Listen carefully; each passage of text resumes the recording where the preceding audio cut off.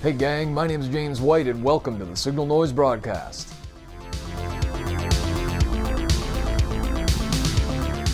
As illustrators, we rarely get the opportunity to not only document the process of working with a client, but then actually be able to show it.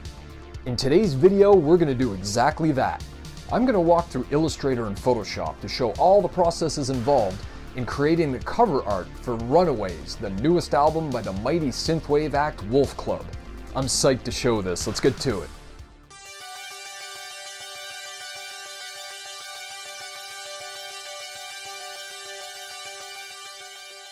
Before I started this build, I sent 2 sketches over to Wolf Club, and I'm not going to show those sketches until later on in the video because I want to reveal what this artwork will be as I build it. But those sketches were derived from conversation and mood board images that the guy sent over to me, which is a great jump point for ideas and references that we want to nail down in the final piece. I'm not one to use mood boards in my process, but if you're developing art that's going to be representing an album, it's always good to get some imagery from the musicians to see what they might have been looking at when they were writing the themes for the album that you're going to be developing art for. That's really important. I normally develop inline sketches when I'm developing pieces like this, and that's what I'm doing with the Lamborghini. What I'm trying to do is rough in the general shape and color of what that car is, just so I can get it into the vector form at this point to make sure that the concept is still holding together. It's just information that will save me some time later on if it's not working.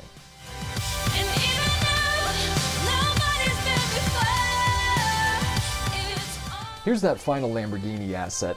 I developed this off camera because, in short, I suck at drawing cars, so I needed some heavy photo referencing for this. The photo obviously belongs to somebody else, and I didn't want to include it in this video. I apologize for skipping this step, but here's the Lamborghini. So now we're going to jump over to Photoshop. I'm not going to bore you with watching me copy and paste all my elements from one program to the other, so if you want to know what elements are there, you can see them over in the Layers palette. They all should be labeled. One of the tricks I started doing in the last few years is adding a flood layer to the very top of my Layers palette.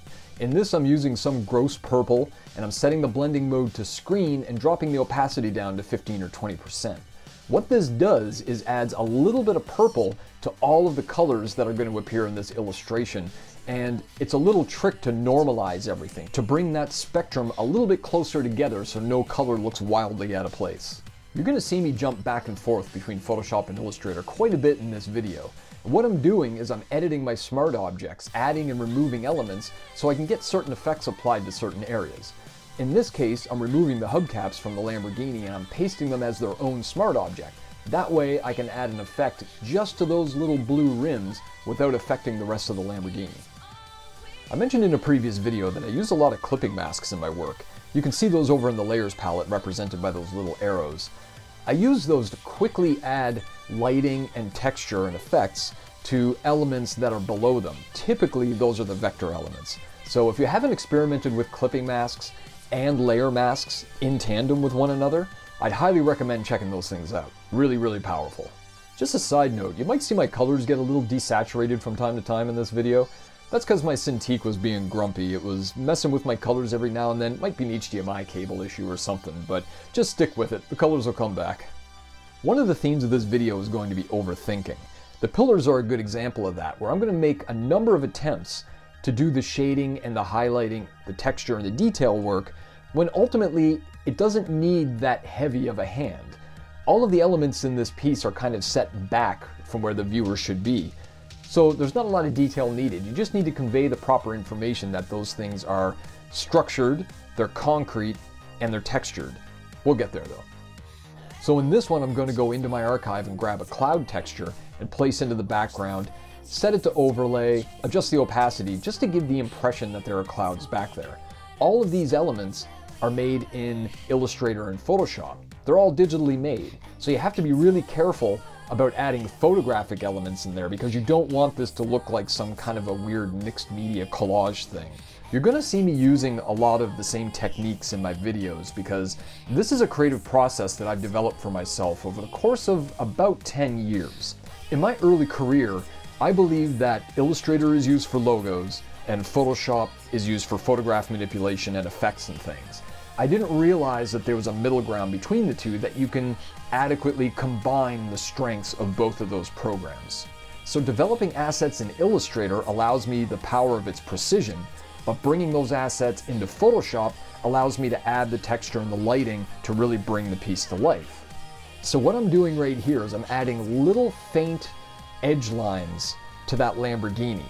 Now those lines aren't going to be really visible in the final product, but it's going to bring a little bit more life into that Lamborghini to make it look a little bit more structured, a little bit more 3D, and a little bit more effective. So the more time that you spend with your elements along the way, the more effective the illustration is going to be as a final result. I've mentioned it in previous videos, the power of setting your gradients to dissolve. Adding noise to those gradients and breaking up that otherwise smooth algorithm, if you do it consistently and with a light touch, your entire piece will have a really nice texture and it'll look more handmade as opposed to being made on a sterile computer, which is what we're doing. We're just trying to fake analog, man. Okay, heads up gang, I suck at this style of lettering.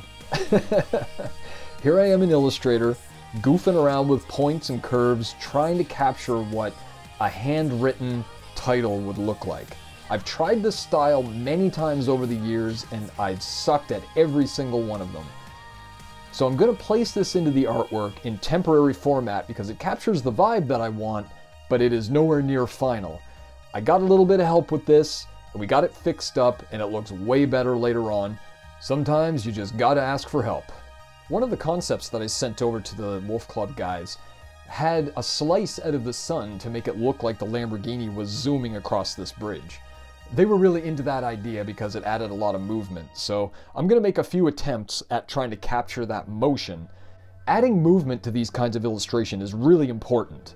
Vectors tend to be very sterile and very heavy and look very static. So if you can do anything through effects in Photoshop to make things look like they're moving, it's definitely worth exploring. Here I'm trying to add a little bit of interest into that ocean in the background, and I went into Illustrator, used that blend tool with a thick to thin line, set it about 8 steps or something, and bringing that element into Photoshop, setting it to overlay, and then trying to make it look like it's waves or a reflection of the sun in the background. That will ultimately change by the final piece, but some things work and some things don't. You gotta give it a shot to see what happens.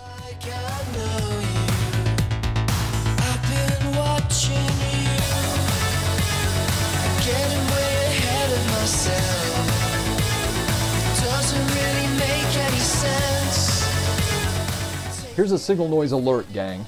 Drawing cities and buildings is really difficult. I've drawn these damn things in a lot of my pieces over the years, and they look different every single time because I cannot figure out the right way of illustrating a city. I would love to have a process somehow where I can generate a cool looking city, even if it's just buildings in their simplest form, so I can bring those assets into Illustrator and recreate them in this style. Maybe I should get my pal Mike Winkleman on the phone and ask him how he does it. Yo people, how do you generate cool cities, man? Hit me up. So what I'm trying to do is also extrude those buildings to make them look like they're three-dimensional objects. So before I just had those flat rectangles, now I'm trying to add little edges onto those buildings to indicate that there might be a side panel where the sun might be hitting and lighting it up, just to give it a little bit more interest and a little bit more structure. Cityscapes are another element that I tend to overthink all the time. When you see buildings from a distance, you can't really see the finer details. What I have to do is try to figure out a way to have a lighter touch with those buildings in the background while still conveying the information that I want them to convey. We're going to touch on some of those as I continue. You don't know me like I know you. I've been watching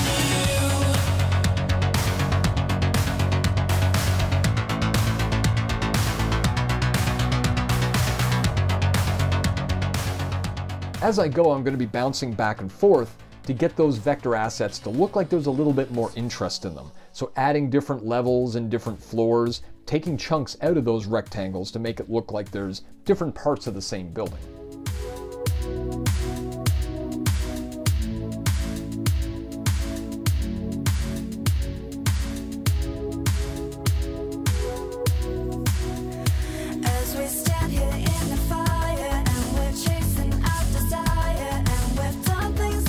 Never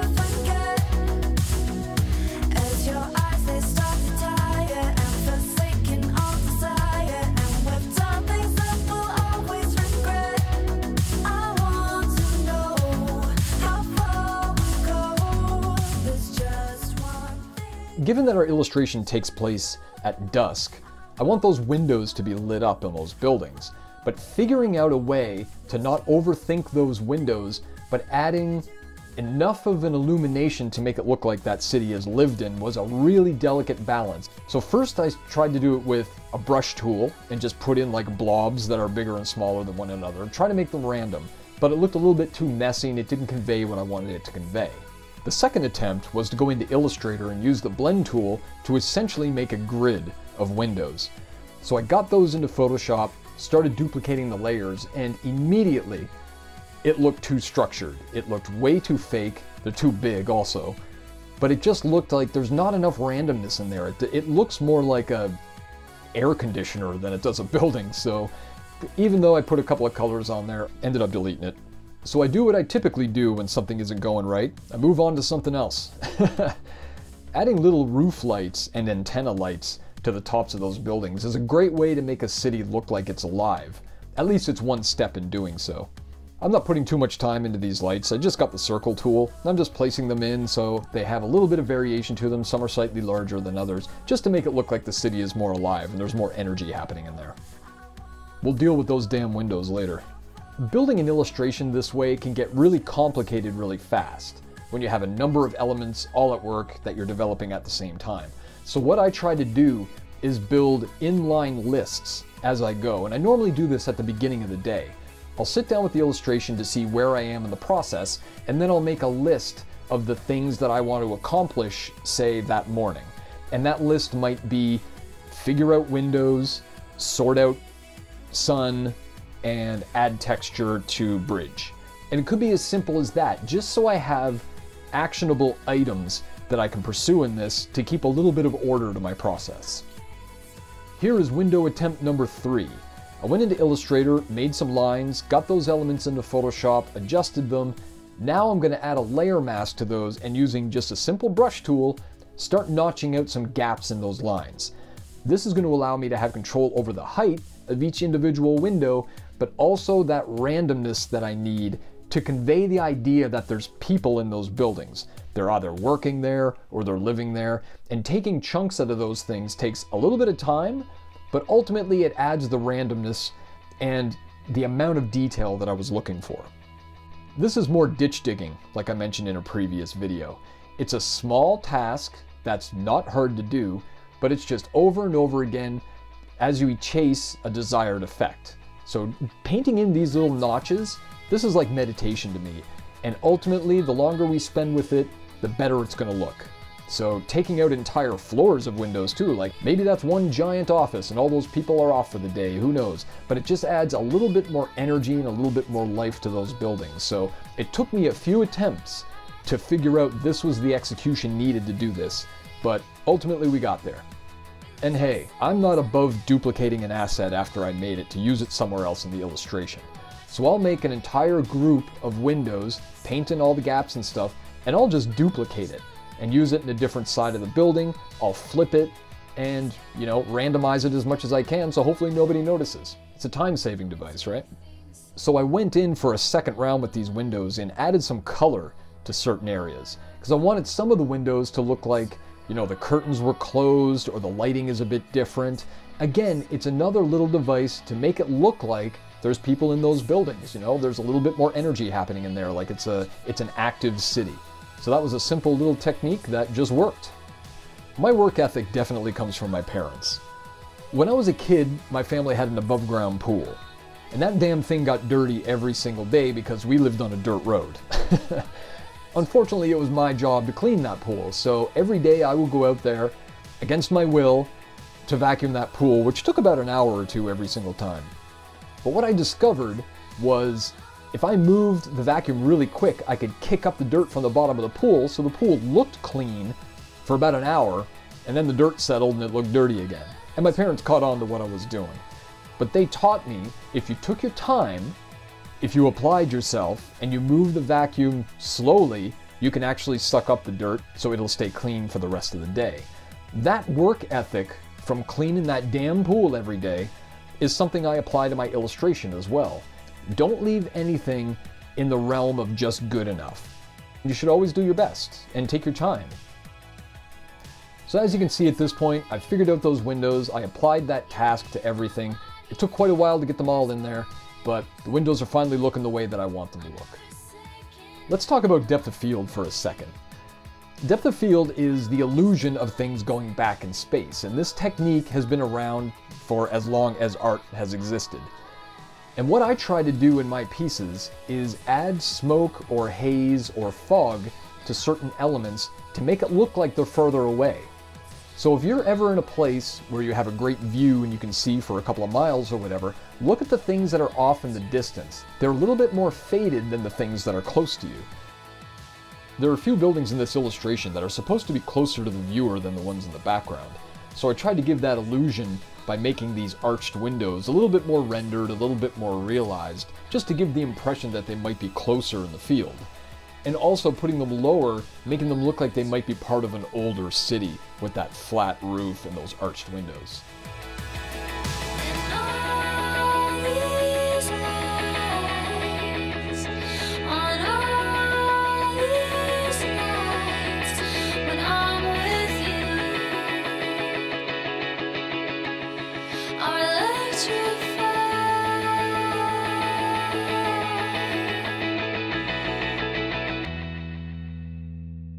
At this point, the Lamborghini looked a little bit static, despite us adding those zoom lines in behind. So I thought adding a cool fade effect to those hubcaps might add a little bit more motion and a little bit more energy into that area. Really make it look like that Lamborghini's in motion.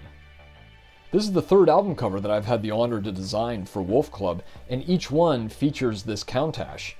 It's been really fun and a unique opportunity to revisit the same elements throughout a series of album covers to try to weave a little bit of a narrative and maybe a little bit of story into the artwork. That's been really fun. I mentioned earlier that I prefer to use a combination of Illustrator and Photoshop in my illustrations, and a big reason for that is because I've always had a problem drawing directly into Photoshop. Drawing is my first love. I always have a sketchbook on the go, but when it comes to digital illustration, drawing, whether it's with a Cintiq or an iPad or whatever, I always feel a disconnect with the piece because I want a certain level of cleanliness that I'm not good enough with a Cintiq or an iPad to achieve that in Photoshop. So using Illustrator to get that precision down, that allows me to keep my illustrations really clean and really organized the way that I want them. Adding palm trees immediately gives an illustration that synthwave vibe, so it was always our intent to add some palms into the lower part of this illustration. I didn't create these things from scratch. These are pre-made assets that I bought from some damn company 10 years ago, like iStock Photo or Dreamstime or something, and they've come in super, super handy. And if you look back at a lot of my pieces and a lot of my posters that have palm trees, you'll see these same assets being used over and over again. If you have an asset that looks great and it works properly, why bother illustrating another one from scratch, right? Now, I've used the broken sun on a number of illustrations I've done throughout the years that have a very orderly line effect, but the ones I was doing for Wolf Club had this really fun digital glitch breakup to it, which is really fun to do, and it's really easy to achieve this effect in Photoshop as long as you don't overdo it and you try to keep your lines as orderly as possible.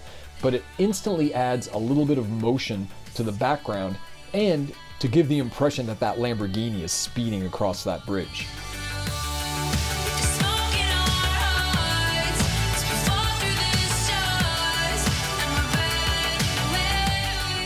With all my illustrations, I try to do all I can to break up an otherwise flat asset or a flat gradient.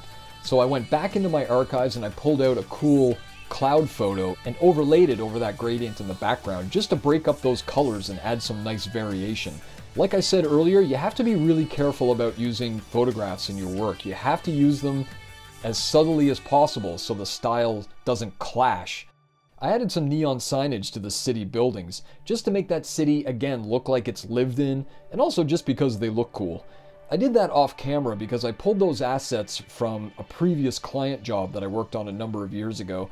I don't think the assets were actually used in the final product for that job, but I thought it might feel a little bit disrespectful to bring another client's work up in this YouTube video, so I did that off camera. Sorry about that. In all honesty, I was putting off doing those pillars this entire time. They were on my list for the duration of this illustration, mostly because they're just the least exciting part of this. Like, everything else was so much fun to work on, but these pillars, like, concrete slabs, fine, I'll just get it done.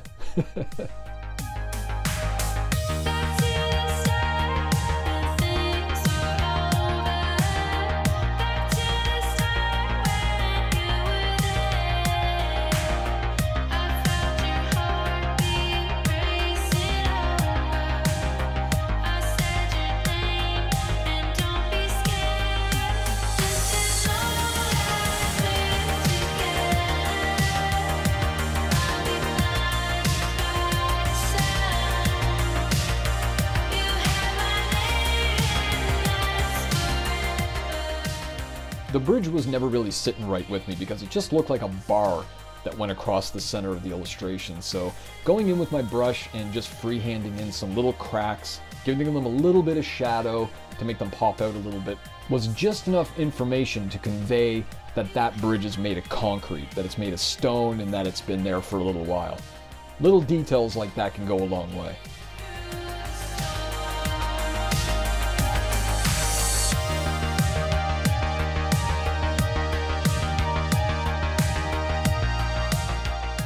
And of course, my go-to when I want something to look cool and I don't want to put too much thought into it, add some LEDs.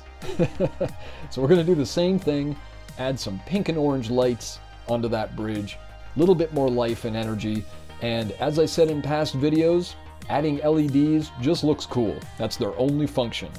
Maybe it'll deter helicopters from flying into the bridge or something, who knows? Safety first, right? I really should make these LED assets a part of my global library or whatever it's called. I use the damn things in every illustration and I have to create them from scratch every time. Could probably save a few minutes if I pre-made those things.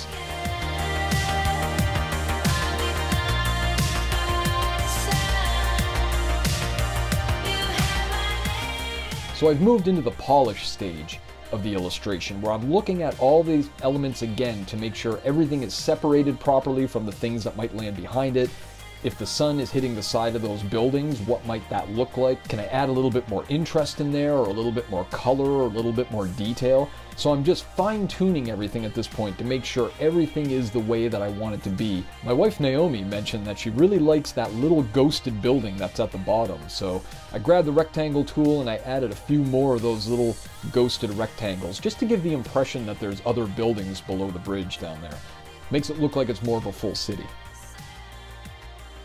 And here's the final. As you can see, that final RUNAWAYS title is in place now. I commissioned Forces Creative to develop that, and he absolutely killed it. I've been a fan of Forces for a number of years, and frankly, he's the best in the industry at doing that 80s handwritten treatment. Big shout out to Forces Creative. I also dropped in a proper profile for the driver of the Lamborghini. Before I just had a circle in there and it looked like a Lego figure or something, so had to give him a proper treatment. I also added a little bit of detail to those palms at the bottom. Just went in with a clipping mask and a normal brush and painted in some of those highlights just to give those palm trees a little bit more life than just a standard silhouette. So there we go.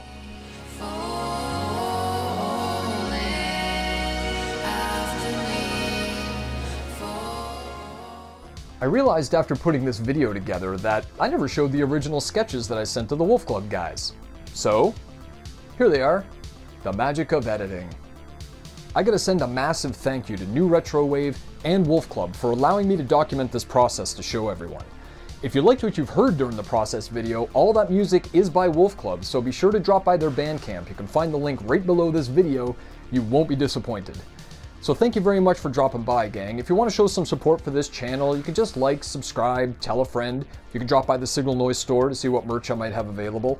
I also set up a Signalnoise Patreon if that's your thing, and I want to send a big shout out to everyone that jumped on the Patreon since I set it up. I really do appreciate it. My name is James White, and this is the Signalnoise broadcast. Stay rad.